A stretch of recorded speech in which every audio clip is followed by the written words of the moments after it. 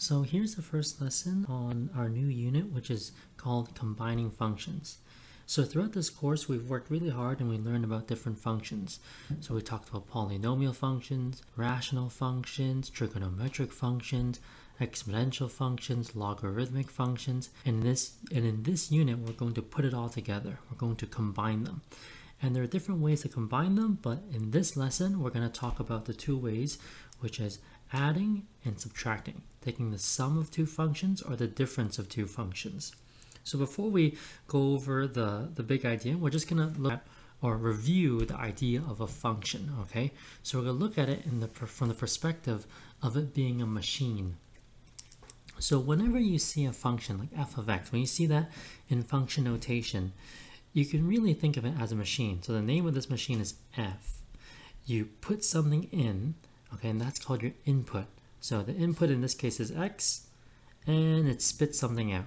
Okay, it goes through some sort of processing. It takes your input, it does something. We don't really know what it does, but at this point, we don't really care what it does. We just know it does something, and then it spits out f of x. Okay, so whenever you see a function, you really want to think of it in terms of input and output. Input, output. So what if you had two machines, okay? Because that's what we're going to do. We're going to work with two machines at the same time.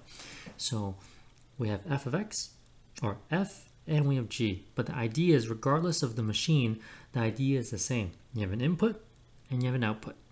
Input, output. So without going into the big idea of this lesson, what if you can think of this as like a Coke machine and a Sprite machine? So if I put a toonie in a Coke machine, I get a, if I put a toonie in a Coke machine, I get a Coke. If I put a toonie in a Sprite machine, I get a Sprite. So what happens when you put a toonie in a Coke machine and a Sprite machine? So if you did that, that's essentially what you're doing is you're adding, okay? You're adding the two functions together. So hopefully you can answer this question. If you put a toonie in a Coke machine and a Sprite machine, you'll get a Coke and a Sprite. So let's go over the sum of these two functions. Let's see. We are working with f and g here. F of x is x squared and g of x is 3. So f of x, let's solve for the output values given that these are the inputs. So the inputs range from -2 to 2. So 1, 0, 1, 4.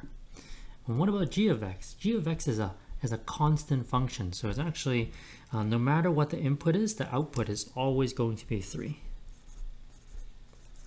So now that you know the output of f and g for these input values, you can actually determine the output values for the sum of f and g. So you just take the sum of the output values of f and g at those values of x. Okay, so when you're working with the sum of f and g, you can look at f and g individually and then find the sum. Let's try a different pair of functions here. These three graphs here. So this is f, this is g, and this is h.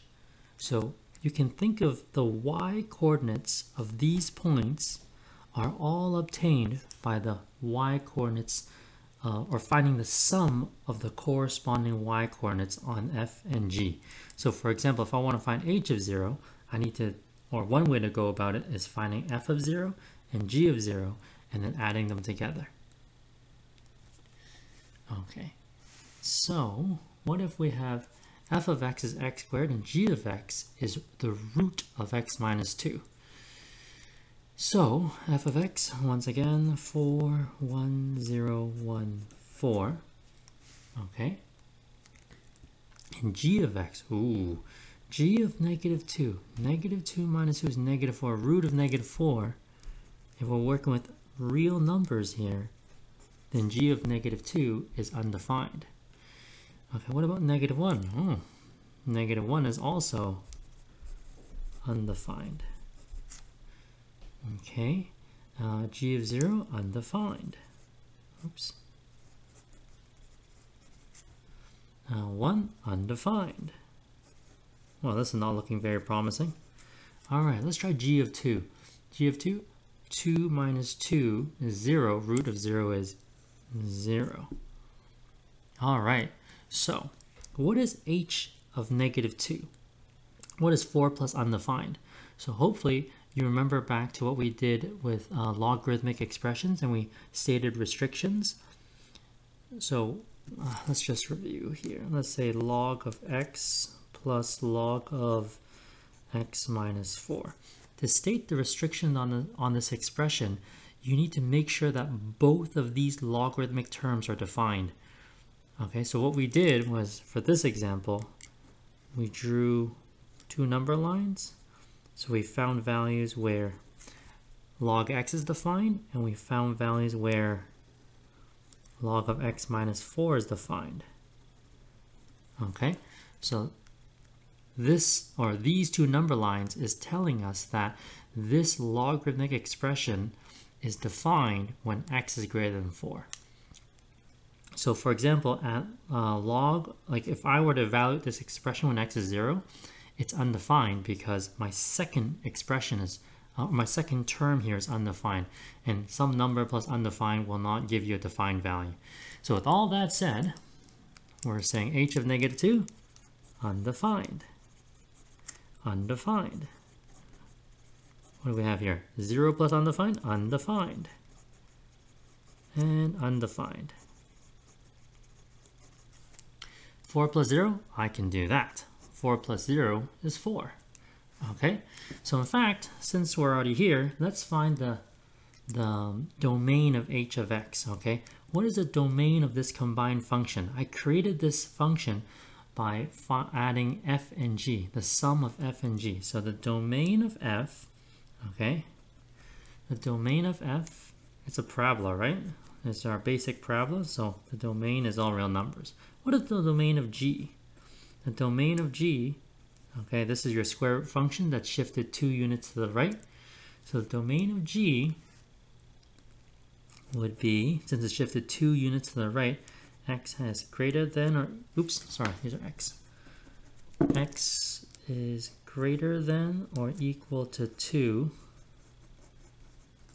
Okay, so therefore, you can draw number lines here if you want, like I did for the logarithmic expression, but hopefully you can visualize it. If you can't, I would highly recommend the number line, and then look at where the two number lines are both highlighted. But it's pretty clear from these two, the domain of f and domain of g, that the domain of the sum of those two functions must be x is greater than or equal to 2. Okay? So that's how you find the domain of a sum of two functions or difference of two functions. You take a look at the domain of the individual functions and find out the common elements. That's just a fancy of saying where the domains overlap. Okay, what are the common elements? And in this case, the common elements are values of x which are greater than or equal to 2. And it makes sense to say common elements because, like I said earlier, if one of the functions is undefined, then the sum is also undefined. So you have to look at where both functions, f and g in this case, are defined. All right, let's do some word problems here. SAC is selling t-shirts and raise money. There's a fixed cost of $200 producing the t-shirts and a variable cost of 5 t-shirts per made. SAC is selling the t-shirts for $8 each. Okay, so we gotta write cost function. So let's see, 200 fixed and 5 per shirt. So 5 per shirt plus a flat 200. Okay, and then the revenue function, you sell each shirt for $8. Okay, they're both pretty straightforward linear functions. So that's something like that's like grade 9 where you have to model the linear relationship. Okay, now for B, they want us to find the profit function.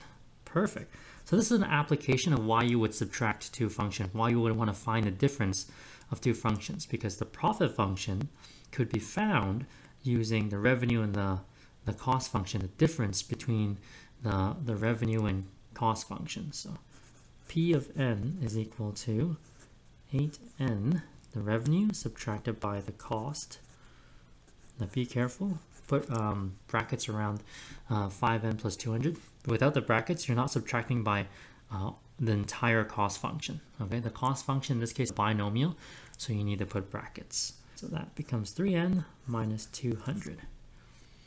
Okay, and then under what conditions will SAC earn a profit? So essentially we have to ask ourselves, how many t-shirts must they sell? So now we're looking at an inequality, and luckily this is a linear inequality. I'm trying to look for the profit, and when is it greater than 0? Okay, so I'm solving a linear inequality here. Okay, 3n is greater than 200. Divide both sides by 3. N is greater than 200 over 3. So if we take a look at our calculator here, 200 over 3 is 66 2/3. Well, I can't sell 66 2/3 of a t-shirt. So now we have to analyze and say, okay, should we sell 66 shirts or 67 shirts? 66 or 67? So hopefully you'll say 67. Because if you chose 66, and you're not rounding up because of the 0.6 or 0.7, you are rounding up because you need to earn a profit, okay? 66 will actually result in a loss, okay? You can check that out because this is a profit function, right? So if I sell 66 shirts, so it's 3 times 66 minus 200, which is a loss of $2. So if you want to earn a profit, you have to at least sell 67 t-shirts. So under what conditions will SAC earn a profit? Therefore, SAC will earn a profit if they sell 67 or more t-shirts. Okay, good luck to them. Hopefully they sell more than 67. All right, a hot dog vendor has fixed costs of $120 per day to operate, plus a variable cost of 50 cents per hot dog sold. He earns $2.50 per hot dog sold in revenue. The maximum number of hot dogs that he can sell in a day is 250. Write an equation to represent costs, revenue, and profit. So let's do cost first. C of n, so 50 cents a hot dog, plus a flat 120 for the day. Okay, that's the fixed cost. The revenue is pretty simple. He sells a hot dog for $2.50. Now the profit is a difference. So 2.5n minus 0.5n plus 120, which is 2n minus 120. Okay, what is the maximum cost per day? Well, the maximum cost per day to operate would actually be the best case scenario because he's going to sell all 250 hot dogs. If he sells the most number of hot dogs, that will actually maximize the cost because it will maximize his variable cost. So the maximum cost would be C of 250.